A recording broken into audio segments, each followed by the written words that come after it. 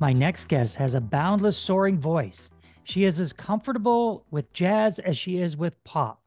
Her album, My Voice, showcases original work along with a cover of one of my favorite desert island songs, Insensitive, written by Jan Arden. She has performed across Canada and the United States and internationally in Budapest, Berlin, and Rotterdam. She writes as a solo artist and has collaborated with Juno Award winning artist Ernesto Cervini, Stephen Tights, and electronic producer Hibernate. So let's spill the tea with Melissa Lauren. Welcome, Melissa. Hi, thanks for having me, David. You've performed across the pond, Berlin, Rotterdam, places like that. Uh, we would consider that to be a tour Mhm. outside of Canada. What are the pros and cons of touring like that? Well, budget really. We're so fortunate with Canada to be supported. I've been so fortunate to have grant support from Factor, which is huge. They're amazing. Canada Arts Council. Both of them have been supportive of my tours in the past.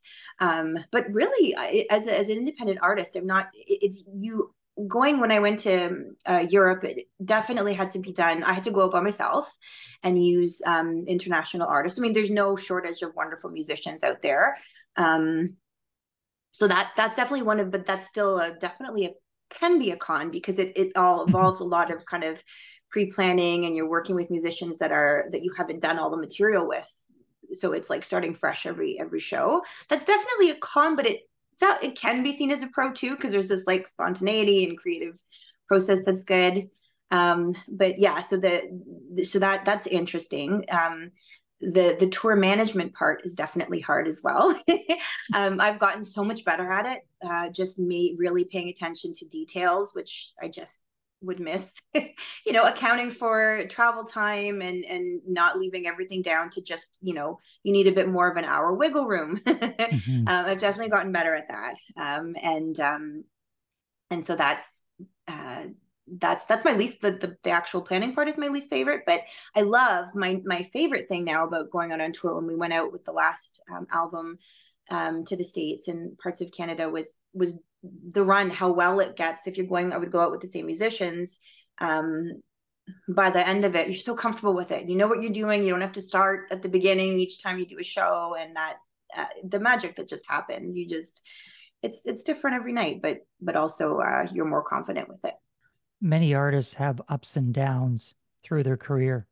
What's the big challenge that you see for an artist today? Um, well, I mean, the pool is so big. There's not, I think, like I mentioned earlier, in terms of, so few of us. Um, there's so many wonderful artists. There's not everyone is able to connect with management. I know there's pros and cons to the management side too, but just kind of go off of what I was saying earlier, artists ends up having to blindly kind of do a lot of the stuff that you have to have a million different jobs. You have to know how to do Mm. publicity. You have to know how to do economics. You have to know how to do time management. Put yourself on a schedule. You have to learn how to treat it like a job. I mean, I guess it looks good on a resume, really, because you have all the skills. But that's a huge challenge, I think, learning how to navigate social media. So many people spend years on their craft and they develop a wonderful craft, but then it's like, whoa, but I have no music I've put out there yet. Nobody knows how to find me, and I'm not getting any gigs. And then they have to start doing all the extra stuff. So that's hard, learning how to do many different skills related to the industry. It's a different world than it was, even 20, 30 years ago when there Mhm. was different jobs that they were managers, they were the labels, there were the studios, the songwriters, and then there were singers. I mean, thinking back like the Motown days and then earlier and but yeah, so that's one big challenge I think for sure. So around your house, Nathan is a artist in his own right. You are an amazing artist. Is there ever competition in the house? Uh, You got more plays. I got more plays. I did this. I can sing better than you. Is there any, is there, is there any competition? No, not for that. Strangely enough, I unless it's very, very subconscious. Wait a minute, how did you get like that funding and I didn't? Wait a minute, that festival canceled on me and I didn't on you. I maybe there's some little hints of subconscious stuff that happens, but I don't. In terms of our musical accomplishments, no. What we do have competition over is the oral space in the house. um, so he because he's definitely like he's a full-time musician through and through. He does that. He's a side guy. He plays with all different musicians. He's a studio guy, so he gets hired for that. He has to record at home for things. He teaches, he's got students in the house all the time. He's practicing all the time. He just picked up a banjo gig, so he's playing the banjo all the time. So there's definitely that. That's what we end up kind of that's where wait a minute, why do you get the space right now to fill up with sound? I think that's more where we get into competitions. Well, so time and space competition. Time and space, which I guess is like husband and wife. Let's get into one of the songs that Melissa wrote. This song is from the 2022 album My Voice, and as Melissa admits, some of the songs from the playlist were a result of, I'll call it, active discussions with her husband through COVID. So let's take a listen to singer-songwriter Melissa Lauren and the title track from her latest work, My Voice. My voice is a fire. My voice has wings. My voice is a crier, a climber, a beautiful thing. We'll do some skyscraping, past garden wide, then down to the other gates for a toss-up and a fight. Can you feel it moving? Past the garden ruins, he can change the 7 wonders so they match your style. Moves to keep you crying, softer than a sigh. Close enough, you just might hear a smile. My voice can move mountains, it can rock and roll. My voice can take us where we've never been before. As soft as a pedal when nature stirs, as fierce as a lion if you misread my purr.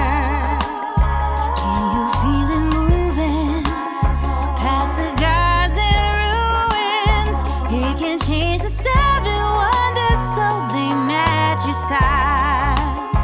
Moves to keep you crying, softer than a sigh. If you listen close enough, you just might hear a smile. And when it rains, my voice will not raise above the noise.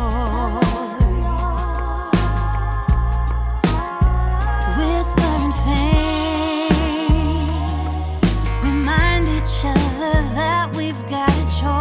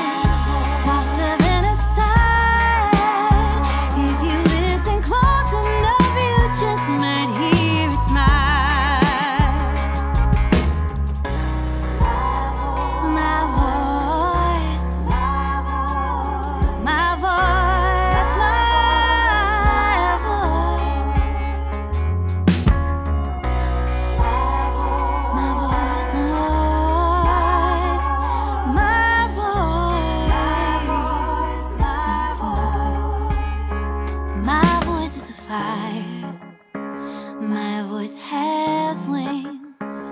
My voice is a crier, a climber, a beautiful thing. That was singer-songwriter Melissa Lauren with the title track from her latest work, My Voice. Melissa, that song can take on so many different meanings.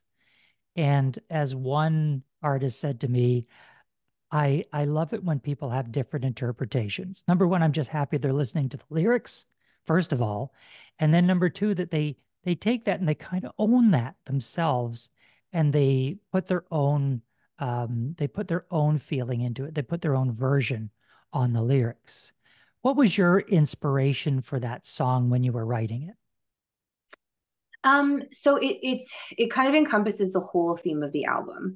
And the album took on the theme of the voice, the as simple as that, but as superly not simple as that, the human voice, what it can do, its capabilities.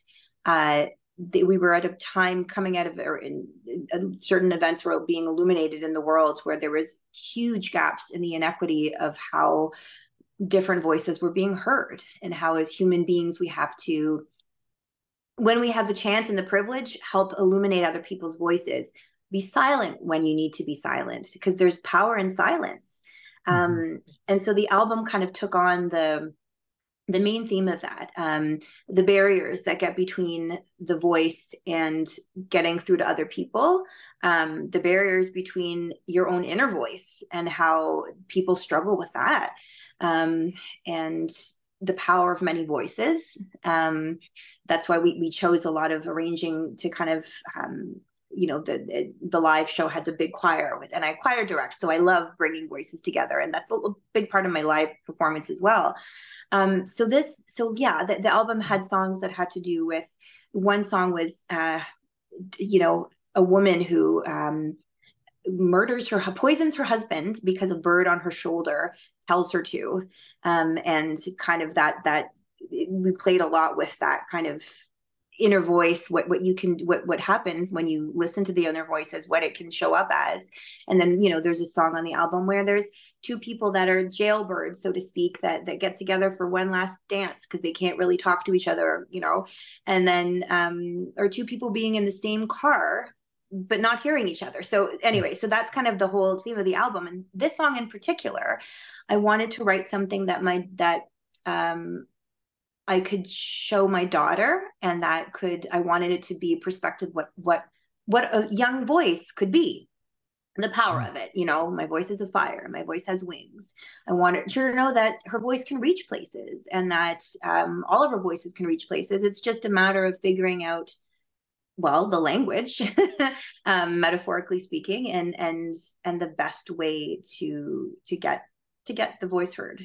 So that's kind of where the song was, the inspiration for this specific song. And we featured her in the video, which was super cute too. And just what the human voice can be. It could be fierce, it could be loving, it could cross mountains, it could be quiet, it could be loving, So now we come to the part of the show where we do the lightning round rapid fire questions.